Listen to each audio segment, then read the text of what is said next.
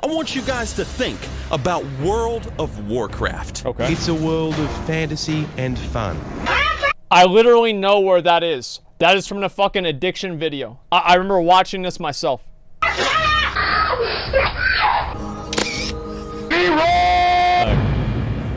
World of Warcraft once had over 12 million active players around the world. Yet as time has gone on, that number has dramatically dropped. Now some say that that's because people, they just got bored of the game. You know, it's been a long time. Yeah. But others have said that it's because of how Blizzard dramatically changed Warcraft's game formula. I think that might have something to do with it. One thing is certain. When Classic WoW was released back in August, it was a tremendous success for the company, bringing tons of players back to the game and making Blizzard a lot of that bling bling, if you know what I'm saying. And now, the bottom line is, because of Classic WoW's success, Blizzard is starting to make small Classic WoW-esque changes to the modern game. And that makes Mr. Mookluck a happy boy. Hi. What? Hey guys, my name is Nixxiom, the guy who is bad at every game. And welcome back to another exciting... Wait a second, where do I buy one of those shirts? Let's see, where do I get one of those shirts? Shit, okay, I'll find it somewhere. It's Nixxiom store, okay, there we go. Yeah, I'll have to get one. Video where we are going to talk about World of Warcraft, the current state of the game, and the future that the game is heading in, and stuff. Let's jump into it, shall we?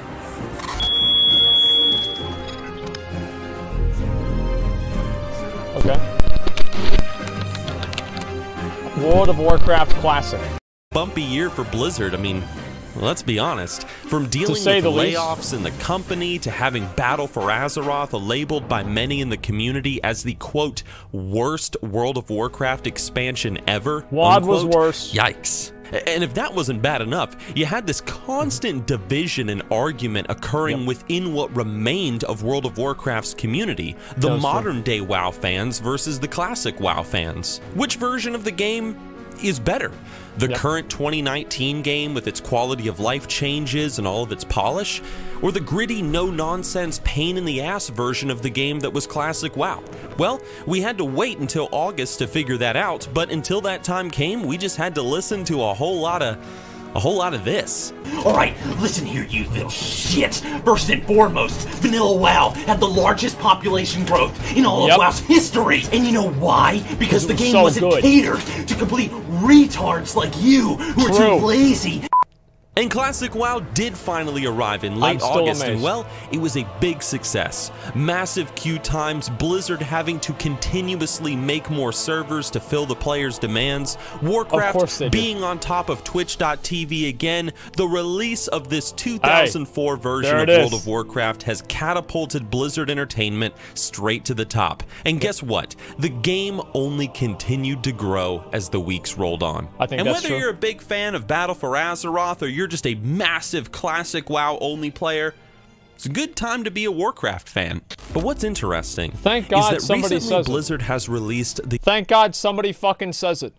It's just a good time to play the game and be a fan of the game. Like, the game is doing well, people are happy about it for the first time in years, and I consider that a huge fucking positive. I'm very, very happy about that just in itself. Old video? No, it's not. It came out September 27th. Like, that's like literally less than a week ago. The latest Battle for Azeroth patch, and what's arrived with the update is, well, kind of cool. First and foremost, we have the release of the updated Worgen and Goblin models, and that's something that the player base has been asking for since Warlords of Draenor when all the other character models were updated. Not normal except for the pandas, but nobody cares about pandas because it's pandas. And another thing that we are finally getting is this damned B mount. Now personally, I really don't care about the B mount, but the player base has been begging for this stupid B mount since the beginning of Battle for Azeroth. It's not now why exactly does everybody and their mum want to ride around on a goddamn bee? I don't know. But people like bees, apparently. Hit that like button down below if you're a pretty cool guy that likes bees. Got me. Yeah, he got me, man. Features he got me. The final chapters of the war campaign, I'm not even logged in. Also an expansion of the Recruit a Friend system, bringing new features to the game that make it easier to recruit friends and play with them in Battle for Azeroth. But we're not exactly here to talk about all that. I mean, that's fine. But what we're really here to discuss is what else arrived with the latest patch. Yeah. Specifically, the things that demonstrate just how much Classic WoW is having an effect on the modern game. I wish you could have that helmet in game. First, let's talk about this new limited time raid that is coming to World of Warcraft. Yeah. The Memories of Azeroth raid. Now, this is the first thing that I want to talk about. I don't know what this is going to be, man. That's the big one, but yeah. Let's talk about this first. Okay. Now, if it wasn't obvious that Blizzard is on a big nostalgia-focused campaign right now with World of Warcraft, then you've just been living under a rock, my friend. Since even before Classic WoW's release, the company has been pushing this concept of the good old days into the... I don't think that's a big deal. Like, this old raid thing, like, nobody's going to give a fuck about it because it's an LFR difficulty raid. It's going to give no gear whatsoever. People are going to do it once to get them out, then they're going to never do it again, right? Like, it's cool that Blizzard is doing it. It's nice, but ultimately, nobody gives a fuck. Like, let's be real. The eyes of the player base and the consumers, and this is only a continuation of that.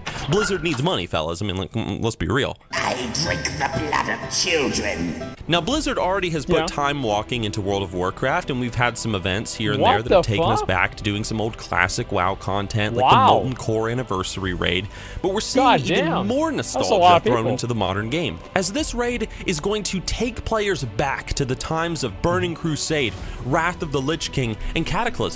Now, for each time period in WoW's history, players will fight 3 iconic bosses, slay them, claim their loot, and if they're successful, they will earn a mount called the Obsidian Worldbreaker, which is a mount whose model is inspired by Deathwing. It's not inspired by Deathwing, it is Deathwing, everybody knows it. So it's like, if they're successful, oh wow, I can't wait to see if we can defeat this boss. Oh, he's so hard, oh no. Guys, it's gonna be a fucking joke. It's gonna be a fucking joke. You're just gonna do it, and that's it. It's just gonna be a fucking joke. Now, this specific raid update probably isn't going to bring too many people back into World of Warcraft paying a subscription and playing Battle for Azeroth, but it's clearly meant to entice those players who played World of Warcraft during those time periods. It's an attempt to target that audience, bring them into the modern game, and then by extension, maybe funnel them into Classic World of Warcraft. Now, this might be a little bit of a stretch of logic, but hear me out. If someone were to resub and come back to try WoW again in this patch, they naturally would try out this piece of new content. Now, after doing so, they would either really enjoy it and stick to BFA, or maybe they would get all nostalgic over the past and roll their hand at Classic WoW instead. Either way, Blizzard has hooked a new player and they will get their $15 a month. Yeah, this is pretty accurate right here. I agree with this whole picture. This is them as soon as they introduce a new Storm Mount into the game, right? No, here's why I see it. It's like, yeah, you're right. I mean, of course, you're right. I mean, like, yeah. But I don't think that, like, a new raid like that is going to entice that many people to come back. Maybe I'm wrong about this, but, like, the new anniversary raid... I'm not that hyped about it, honestly. Like, I think it's going to be really easy. We're going to go in there, one-shot it on the first day, and then that's going to be it. So, you know, what is there even to say about it? So just as easy as classic raids? Well, yeah, exactly. It's not meant to be a fucking challenge? Well, then that's okay. But, like, the thing is that classic raids, there's a challenge to get into classic raids, right? So getting to level 60, like, the classic raids are not necessarily challenging within themselves, but the raids are a reward because you have the best gear that comes out of the raids, and it comes out of the raids in a binary fashion. It either drops and you get it, or it doesn't. It doesn't drop with a socket. It doesn't drop with a Warforge or a Titanforge. It just drops or it doesn't. And because of that, the raids, and there's a reward structure that's built around that. With retail WoW, I can guarantee you that the raid is not going to be challenging. The rewards from the raid are not going to be compelling, besides probably the mount, right? Obviously, people are going to do it once for the mount, and that's it. And then, so what's the point?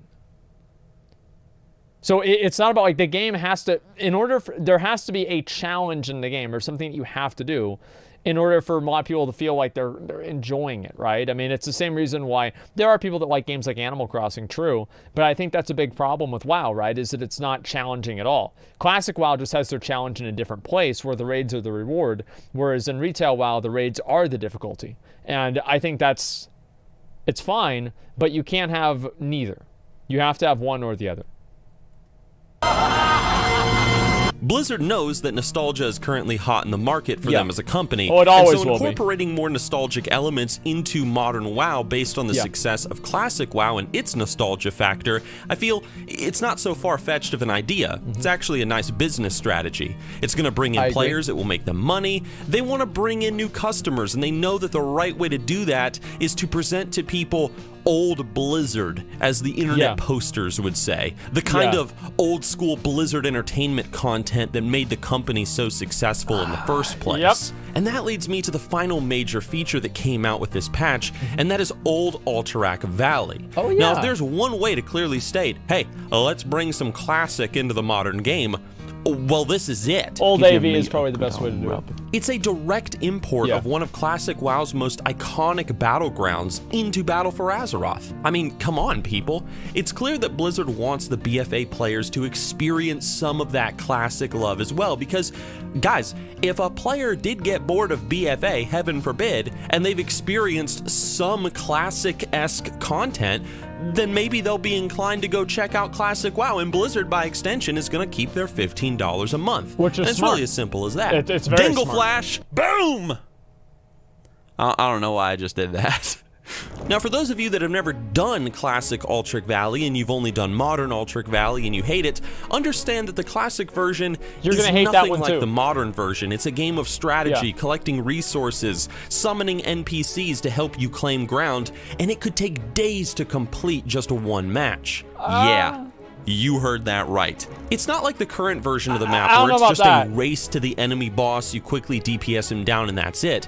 That's what we used to do back in vanilla, dude. I don't know about you guys, but I remember, like, you would run in there, dude. You just fucking pop off, AoE down Drek, and that's it. Because, like, here's what people are going to do, right? Is that, let me explain why it's not going to happen like this. Is because players now in the game, and this is just in general for all games, people don't play games for fun. They don't. They do not play games for fun anymore. They play games for the rewards. They play games to min-max. The entire meta around games is min-maxing. You know, I look at Fortnite, look at WoW, look at everything like that. Rush Strat was TBC. People are going to do the same thing in vanilla WoW, right? They're not going to prioritize PvP. Most people are there for the rewards. And because they're there for the rewards, they will not engage in PvP because PvP does not end the game in the way that they want it to. So I think that the player base, because the player base has changed and the perspective and the direction of the way the player base goes towards rewards has changed, you can never really have old Alterac Valley again. Obviously, you're going to have some matches that last forever. Yeah, of course. But for the most part, I think people, after about the first few days, are probably just going to go for getting their rewards, and that's it. Is a whole new ballgame. Times change. Personally, I think it's great to see that Blizzard is taking some small cues from Classic WoW's success, and I think we're going to see more as time goes on. I mean, Classic WoW only just came out. From bringing back more nostalgic raids from World of Warcraft's history, to quite literally adding a Classic WoW battleground to the modern game, I think Classic WoW's momentum is going to have more of an effect on Battle for Azeroth and beyond than people realize, including me. Now, this might be wishful thinking, but it's even possible that Blizzard might be inspired by Classic to maybe overhaul the entire level up process for the modern game, making it more interactive, immersive, and role-play-ish once again. But well, that's a video and a discussion of ideas for another time, so if you do want to stay tuned for that video, be sure to hit that subscribe button and hit the bell to receive notifications on when I upload. Oh, okay. Here I go. To say that I'm excited for World of Warcraft and its future, that would be an understatement, guys. And I'm not just talking about Classic WoW either, I'm talking about BFA too. You know, we've seen how the community has evolved over the past year or so. We've seen how Blizzard has BFA. Evolved as a company. Everybody hates BFA. I mean, I'm just eager to see what fate has in store for us. Maybe Classic WoW really will kill the modern game, as some say. Or maybe it will just die out in less than a year. But either way, I think that the recent release of it has taught the gaming industry a lot of very valuable lessons about... I think, honestly, Classic WoW is it will decline to a point, but it seems to me, and this is like just purely anecdotal. This is purely anecdotal, so keep that in mind. Every single person that I know who's hit 60, even though they have nothing to do in the game, they still log on and play every single day. And they don't even do anything. They don't even do it. They're like, oh, let's go run BRD again. What do you need? Nothing. Let's just go run BRD. Like they don't do anything. Like they just sit around in Ironforge or whatever, right? There's nothing that they're gonna fucking do. I don't know. And so like whenever all the rest of the content comes out, I don't know anybody at level 60 that even anybody that I've leveled up with at the beginning of release that's quit the game. No one. And that is really impressive to me. The fact that nobody has fucking quit. Every single person that I did my first raid with is still playing the game. And they're still raiding. And I think that's fucking awesome. Ozzy got banned. A sense of community and a sense of achievement. And by the way, Ozzy is already re-leveling and he's like level 30 already. So he'll be back. When playing an MMORPG. So maybe, if Classic WoW continues to be a great success, we will see it change the face of MMORPGs in the future entirely. But I guess we're gonna have to wait to find out. Again, my name is Nixxiom, everybody. If you liked the video, give it a like, sub if you want, share your thoughts down in the comments section below, and if you would like to follow me on social media or learn how this video was made, check down in the description below. Thank you all for watching, and I will see you all with my next project.